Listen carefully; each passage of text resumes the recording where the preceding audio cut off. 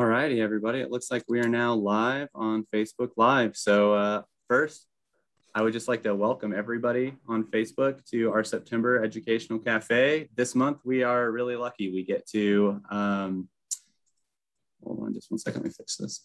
We're really lucky. We get to take some time and talk to our Albuquerque StreetConnect team about some of the incredible work that they're doing out in the field. While they're talking, be thinking and coming up with questions, anything you're curious about. At the end, we're going to have a little bit of time to be able to talk to each of our teams and answer a couple questions. But right now, what I actually want to do is start off with a video. So it's just a little video to introduce the StreetConnect program and some of the work that our navigators get into from day to day. Today I got to spend some time with Leland, one of Heading Home's Albuquerque StreetConnect navigators, and I wanted to get a better understanding of how his work gets done. So we grabbed the van and hit the streets. Albuquerque StreetConnect navigators never have a typical day. The complex needs of their clients are constantly changing, and the intense case management that our navigators perform needs to remain agile. Our first stop of the day is dropping a man off at a rehabilitation center. He volunteered himself to go, a huge first step, and will continue to assist him when he leaves. Leland's caseload is about 15 people, and today we have several more stops to make, so it's back to the van.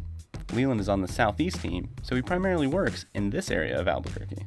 Albuquerque StreetConnect works with the most severe cases of chronic homelessness, and all the clients served have some form of mental illness, often with comorbid behavioral disorders or physical injuries. Nearly half of Albuquerque StreetConnect clients suffer from 5 to 16 chronic conditions each. At the same time, clients have a high prevalence of acute conditions, most commonly in areas of injury or poisoning, musculoskeletal problems, skin diseases, and behavioral health. All of Albuquerque StreetConnect clients' top 10 chronic conditions relate to behavioral health, with schizophrenia being the most common. Leland and I stopped to visit one of his clients, a U.S. Marine Corps veteran. To protect our client's privacy, these conversations aren't filmed. He greets Leland at the door, they talk for a bit about some upcoming appointments that the client has, and we're back on the road. Albuquerque StreetConnect uses a data-driven approach to finding and engaging the most vulnerable and highest utilizers of emergency services to ensure that we are engaging people for whom the traditional outreach methods have not worked. Our next stop is at a park in the area to look for a client who's been evading Leland for some time, running away from him when they see the van. We don't give up though, says Leland. I know where they generally like to be, and I'll ask around to see if anyone has seen them.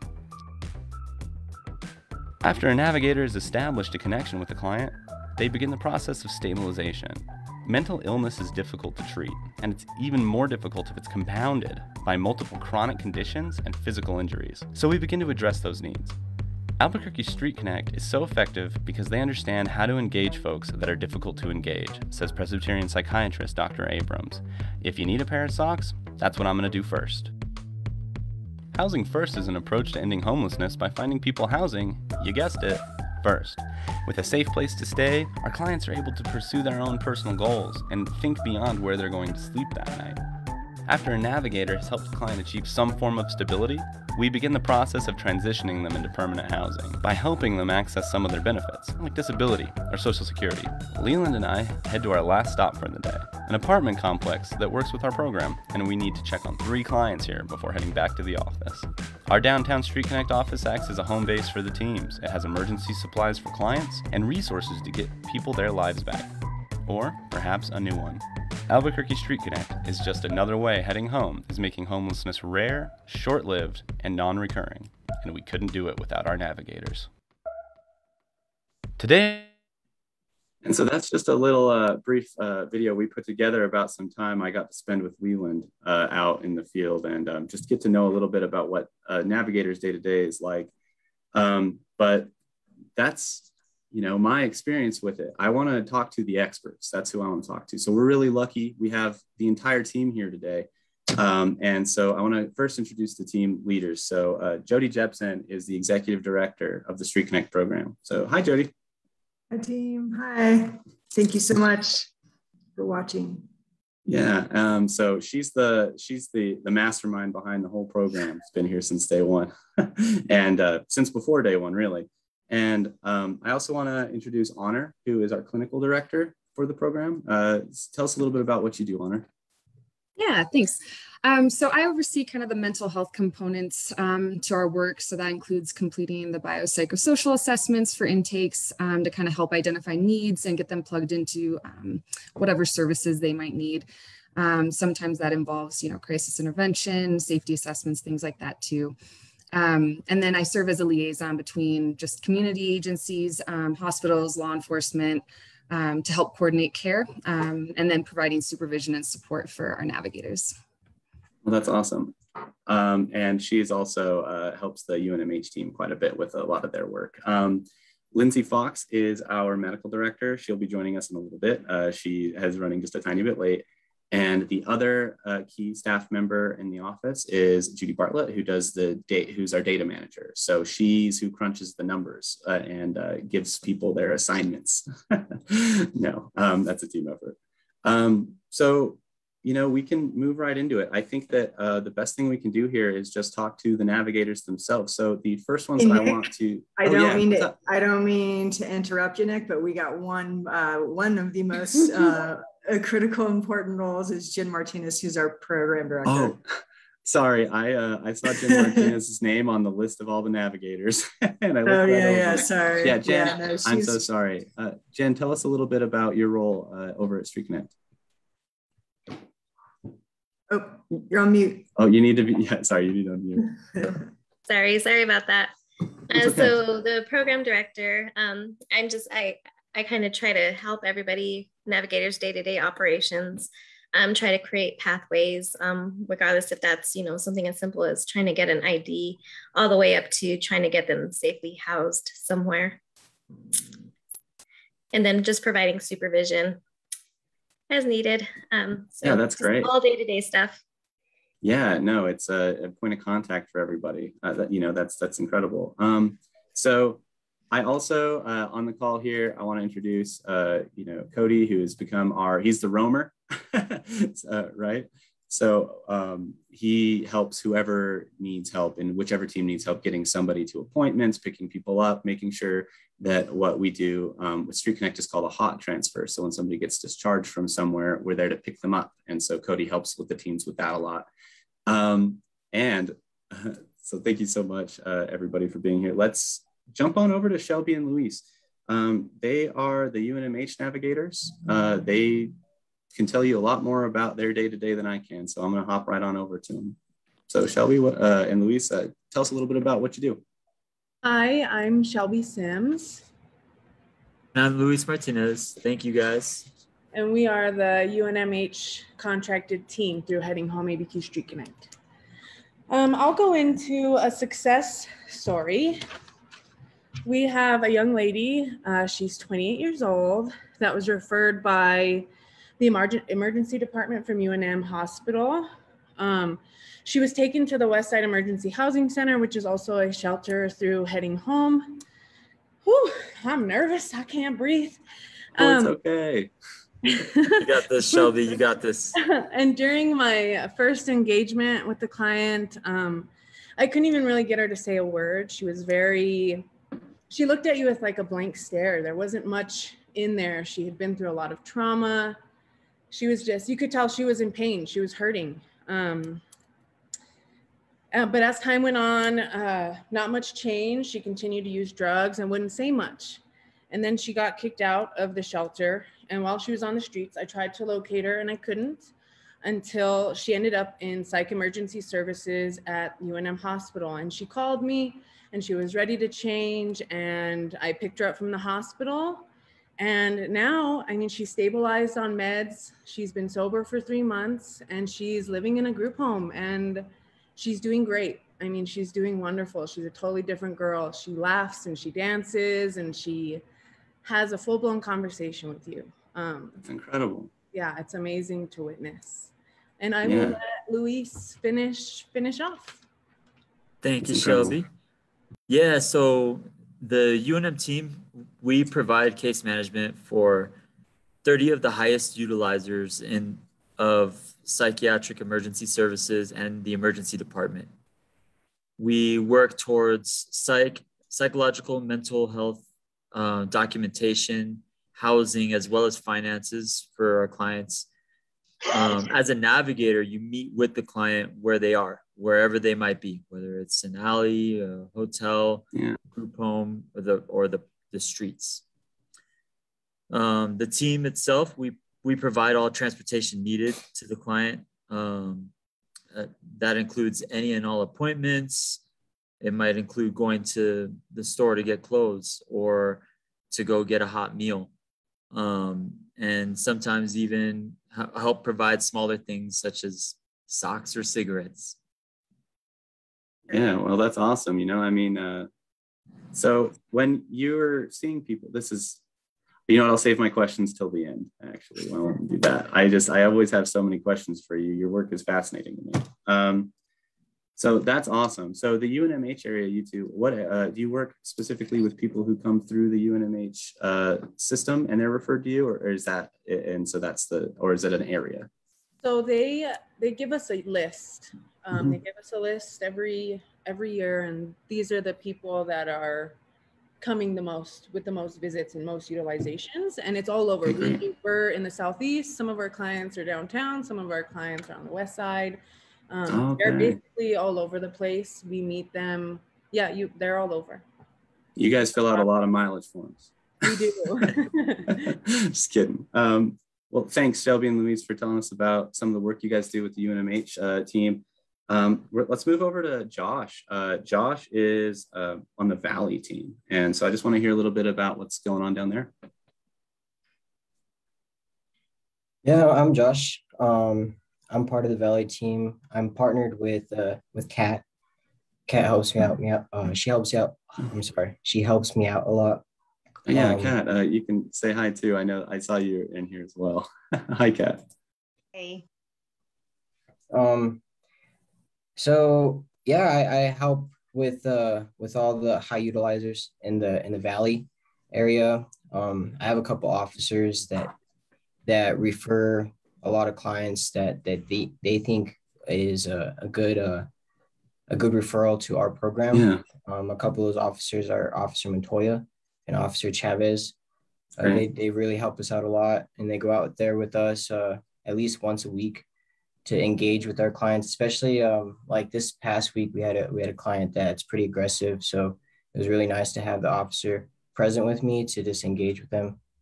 I had one client that was really referred to the officers. They had a really large encampment that was right in front of St. Martin's on 3rd and Summer.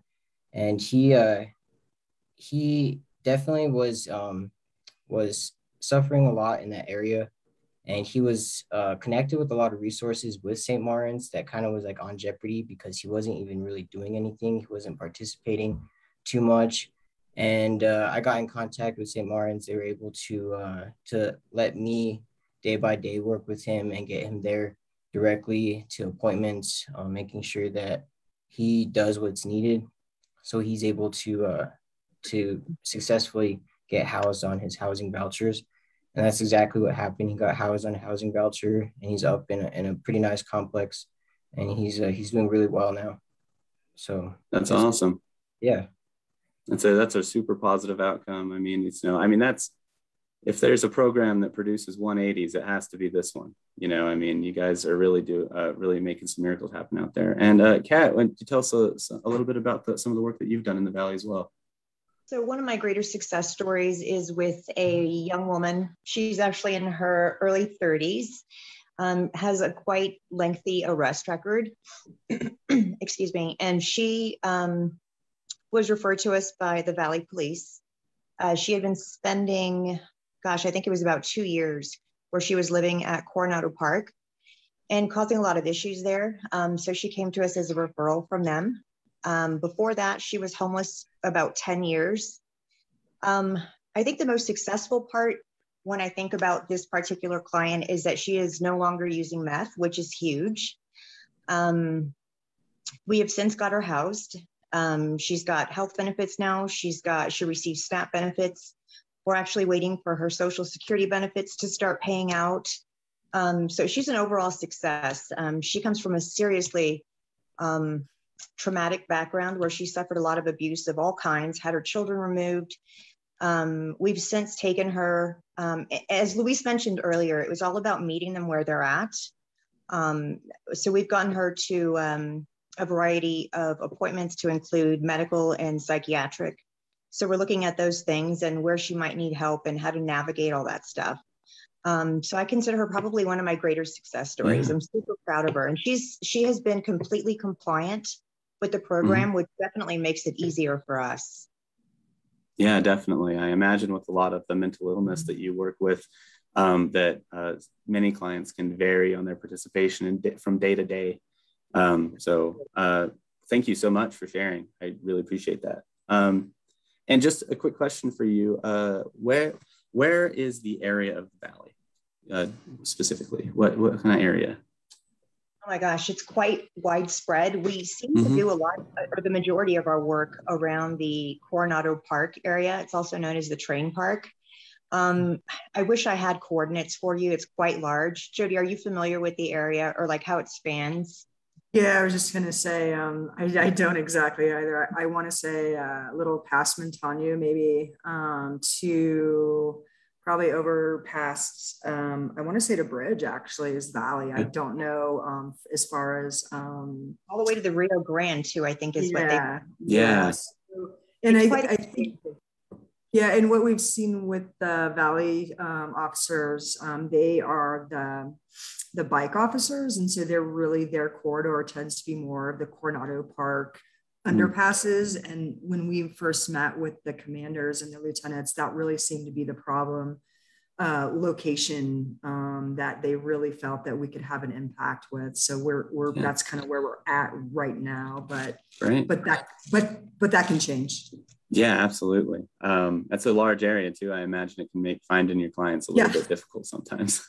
Yes. Quite too, Nick, a really cool piece. In addition to the weekly meetings that we have with our police officers in the Valley, they have been awesome by way of keeping in contact with us via text. If it's a day that we're not meeting, they will shoot us a text if there's someone out there who they think is in dire need. And again, we'll go out and meet them where they're at, and assess and do what we can to get them moving in the right direction. Well, that's incredible. I mean, that seems like an incredible working partnership. I know that a lot of the program wouldn't be as successful without it, but it is just great to know that they're helping out so much. Before I hop on over to Jennifer, who's a navigator for the downtown, I wanted to very quickly remind everybody who's watching that if you have any questions, post them in the comments on Facebook, post them in the chat here in Zoom, and we'll have a little bit of time afterwards that we can talk to our navigators about it. So I want to jump on over to Jennifer. Jennifer is a navigator for the downtown area, and I just was seeing what she can tell us about some of the work she does in downtown. Yes, so I work the downtown area. I've been working with two other individuals with the downtown team. Jason's not available today, but also Cody helps me out a lot. Basically, anybody who shows up in the downtown area needing services ranging from bus tickets, needing meals, to needing clothing, we reach out and assist them. Right on the spot, get them into temporary housing, and then work with them from there. Temporary housing being set up on a voucher in a motel, typically. I had two success stories I'd like to mention. I call them Client A and Client B. They both have TBI, polysubstance abuse, and schizophrenia. No supports. Engagement started around March or April, and they were both APD referrals. From initial referral, the first client, I immediately had him inpatient at UNM. He had multiple hospitalizations, was a high utilizer, high acuity, never had really had a lot of support space. Was able to get him a NEFLOC assessment, a CNA transferred over to Central Desert. He had several assaults on healthcare workers and multiple refusals for group homes. From there, I got him placed into a group home where he has now been since July. And we've still had some incidents, but there've been a lot of successes with him. He's a different person. He has a treatment guardian. He's stabilized on medications. He has a psych PCP, as well as case management and wraparound services. Also in the process of getting him a guardian. The other one, similar story. He had court records, 59 court records ranging from 97 to 2019. possession, trespassing, indecent exposure, public intoxication. When I first started working with him, he was literally drinking gasoline and didn't have any services in place. Was able to get him again over into a motel on a voucher. And then from there, worked with him and got him initially into temporary housing at an apartment in May. And then in July, I was able to get him into a group home. He now has a court-ordered injection, treatment guarding, stabilized with dental, PCP, psych, wraparound. He has hobbies. He is learning how to cook. He has staffing in his home and case management, and he's also in the process of obtaining a guardian. And there's been 0 incidents since placement. In this That is incredible. Wow. So, yeah. So I'm pretty proud of my guys. Yeah, absolutely. That is absolutely wonderful. Well, great.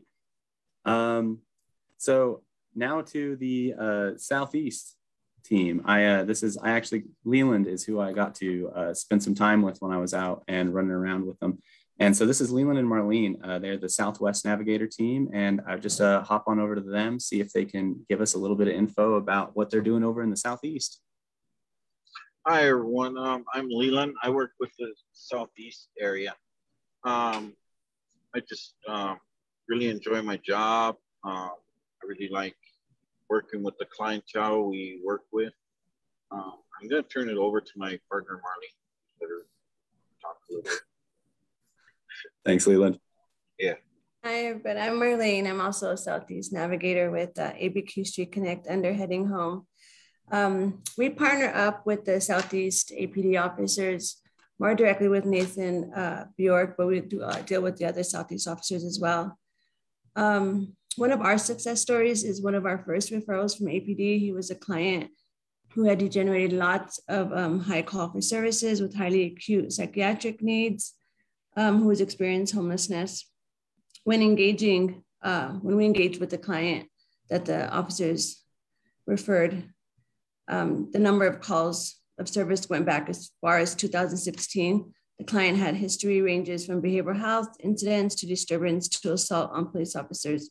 After Leland had engaged with the client Leland was able to create a pathway to permanent housing, the services for calls had stopped.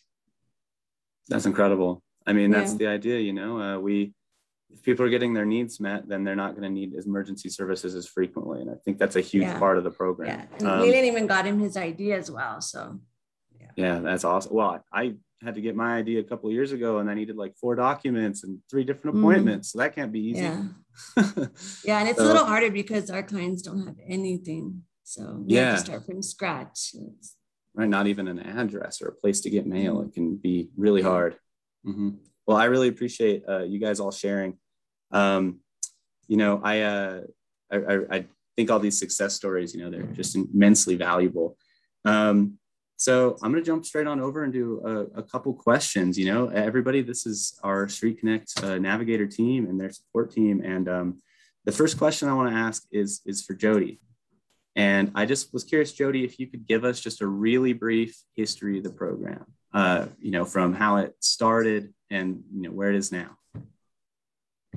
We'll try to make it really brief. So the model really came to based out of the work through Albuquerque Heading Home, the initiative that was a model based out of, it's a national model to house individuals who are chronically homeless with medical vulnerabilities.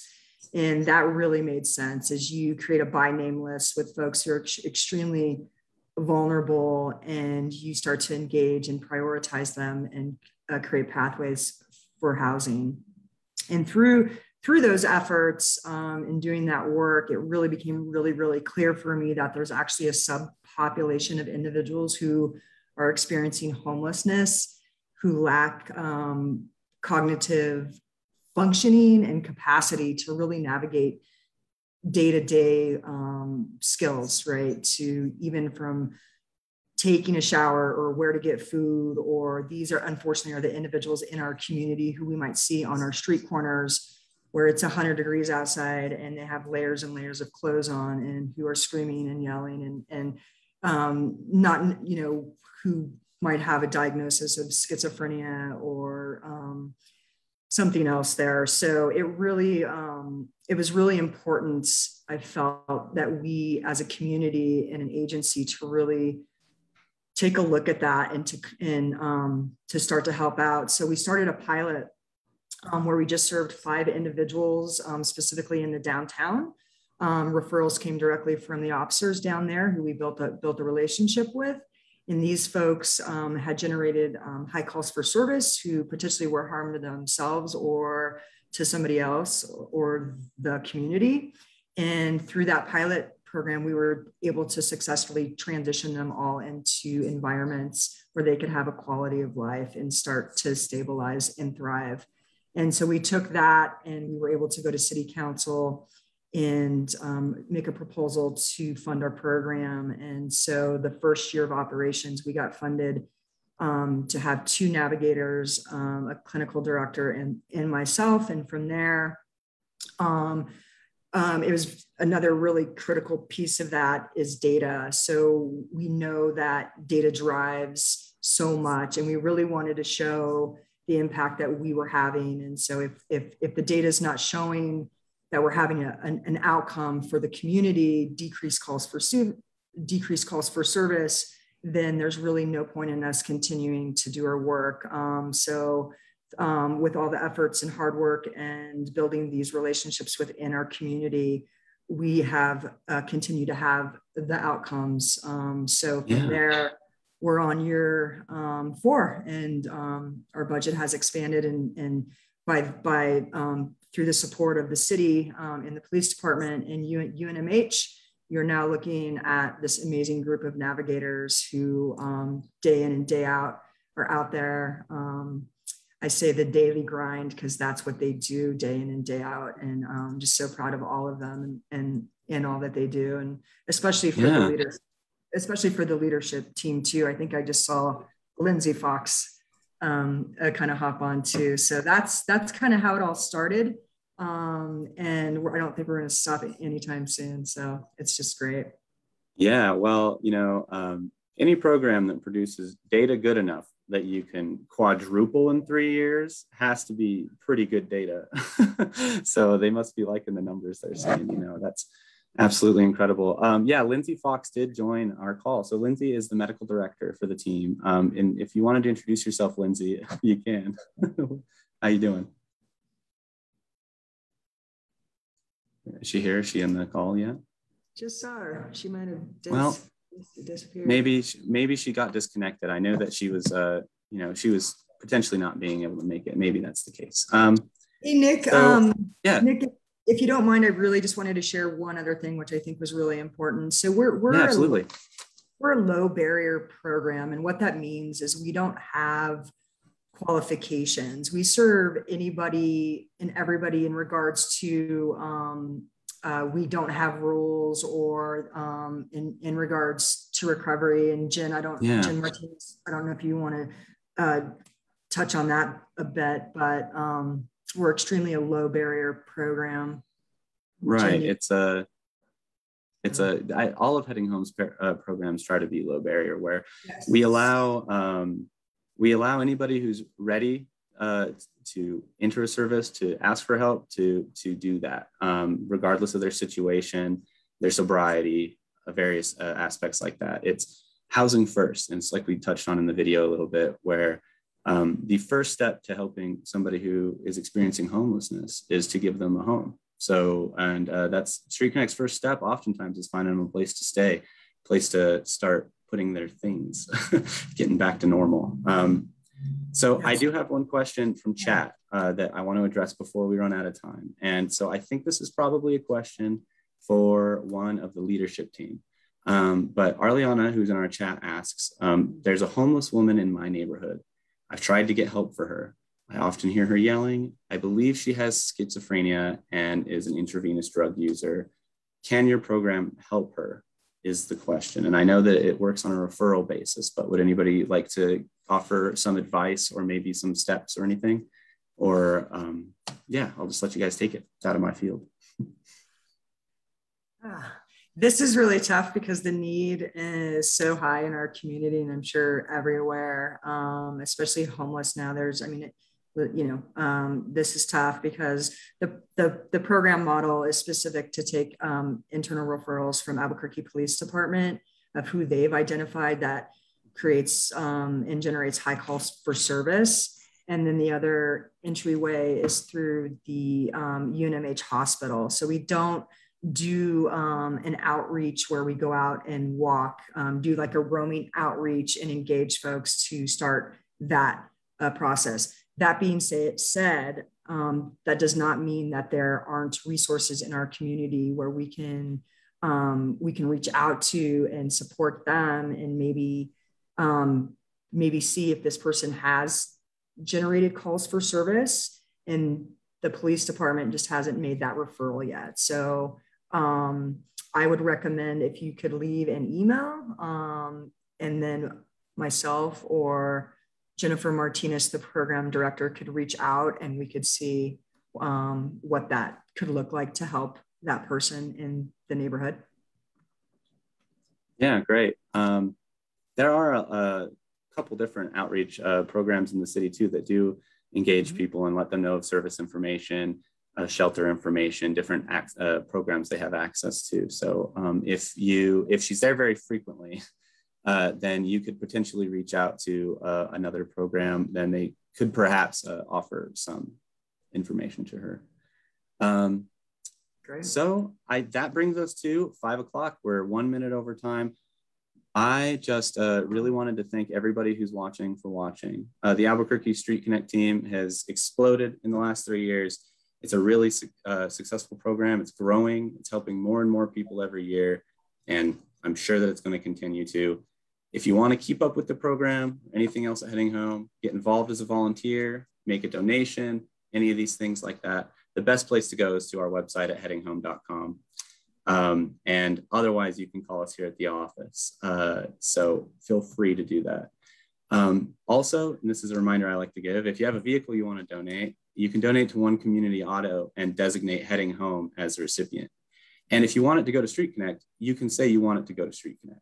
That's, we can do what we can do there. So I would just say again, thank you everybody for coming, and stay tuned for next month. All right, everybody. We'll see you next time. Bye, everyone. Thank you.